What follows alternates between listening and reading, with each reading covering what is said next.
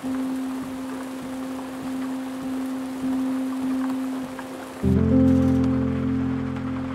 morning, friends. I woke up to the gentle sound of rain on my window, which was the perfect start to a slow, peaceful morning.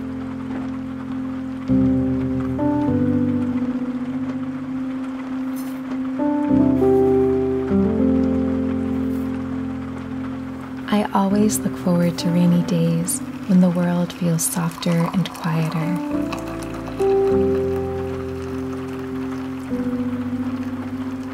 As someone who often experiences feelings of anxiety and overwhelm, mornings like these feel like a reset for my nervous system, a reminder to move slowly and breathe deeply.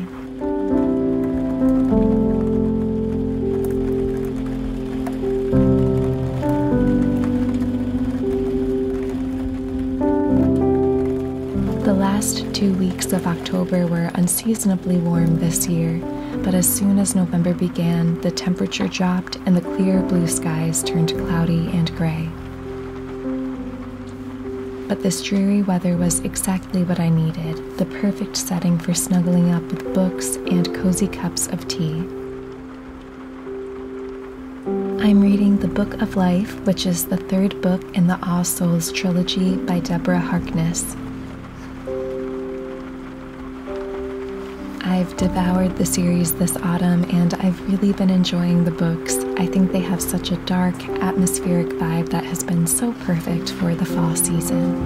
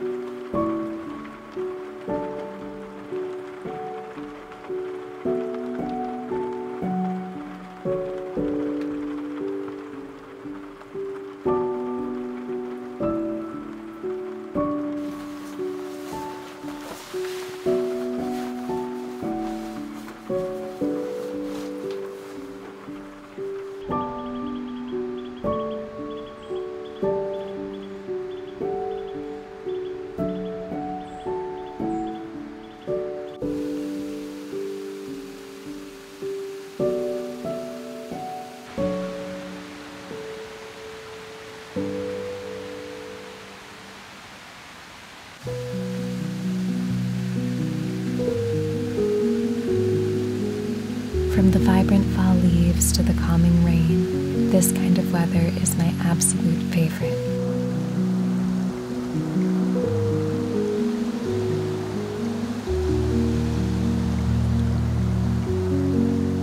In the past, I'd spend chilly days like today entirely indoors.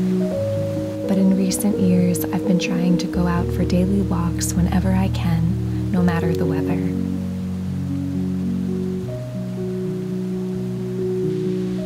Embracing the outdoors has helped me cope with the winter blues as the days grow colder and darker.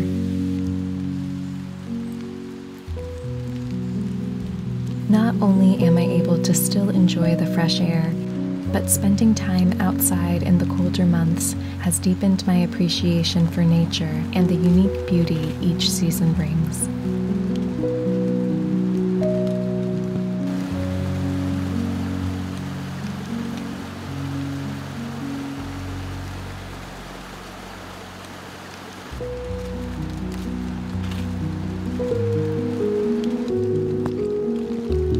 In the forest, I like to pay attention to the subtleties of nature around me. The rich aroma of damp soil, the delicate patter of raindrops falling on leaves, and the touch of wind on my skin.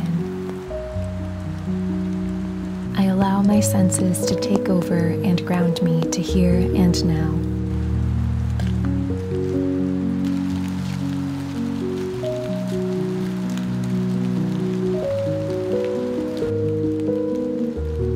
learned that mindfulness isn't always about solitude. It's about connecting to the world in its simplest form. It's understanding that sometimes self-care means stepping out into the rain and simply paying attention.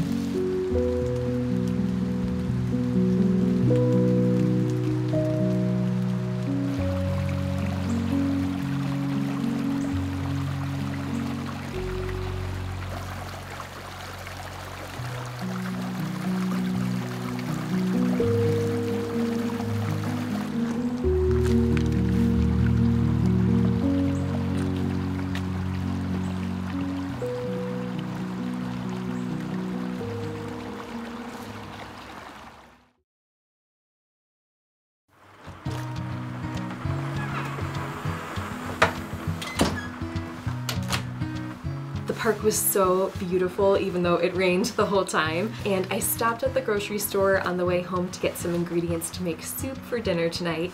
I'm still feeling a little bit cold after being out in the rain, so I'm going to go take a shower and warm up.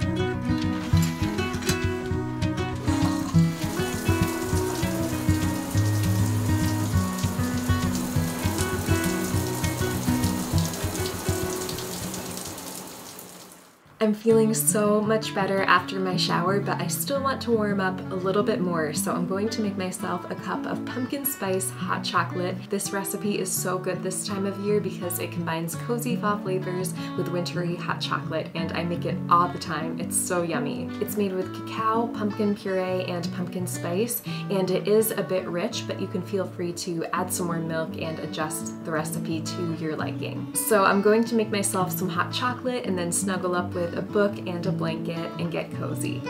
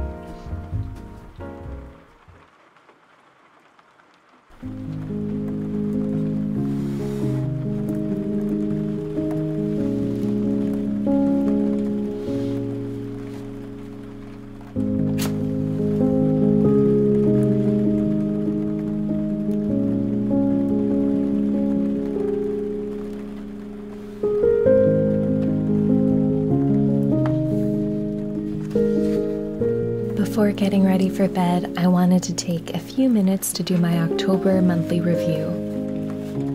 At the end of each month, I like to reflect on everything that's happened in my life and write out my wins, challenges, and favorites for the month.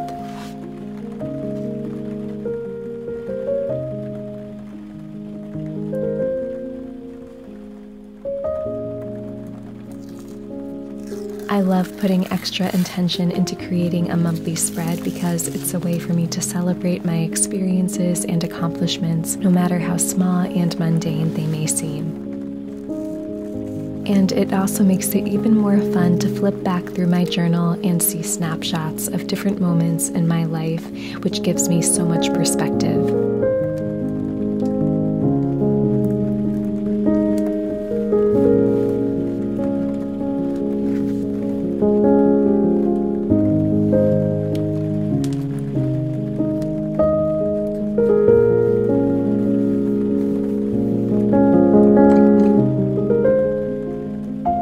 I try to focus on only one or two main goals every month. For example, in October, I really wanted to focus on making the best videos I possibly could for YouTube while also completing several freelance projects, and I was able to accomplish everything I wanted to do in these areas. And I was so excited because this past month, our YouTube community reached 16,000 subscribers, which was an incredible milestone. Thank you all so much for subscribing and watching and supporting me and my art. It truly means so much to me. I also like to reflect on my challenges each month, and I really like to view these things as challenges instead of failures because it helps me approach them from a problem-solving perspective so I can focus on how to overcome them in the future.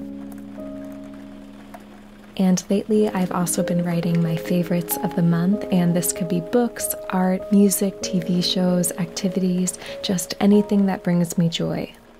And for October, I was completely immersed in the All Souls trilogy, so I had to write that down, and I also really enjoyed Practical Magic and Slewfoot, which was probably my favorite book of the month. And for music, I've really enjoyed listening to Hozier's new album, Unreal Unearth, as well as Paris Paloma's music, and Dance Fever by Florence and the Machine. Florence is literally my favorite artist of all time. I've been a huge fan since I was a young teen back in the Tumblr days, and I saw her live last September for her Dance Fever tour, and now I always associate that album with autumn. I also like to print a little photo on my Instax printer to represent each month, and this time I chose a scene of me walking in the woods from my Autumn Magic video.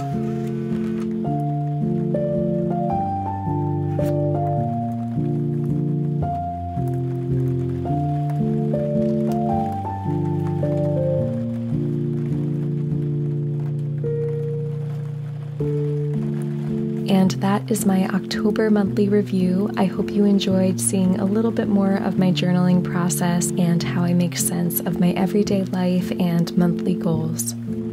Thank you all so very much for spending this rainy autumn day with me. I'm so grateful that I can share cozy days like today with you. I hope you have a wonderful week, and I will see you next time. Good night, friends.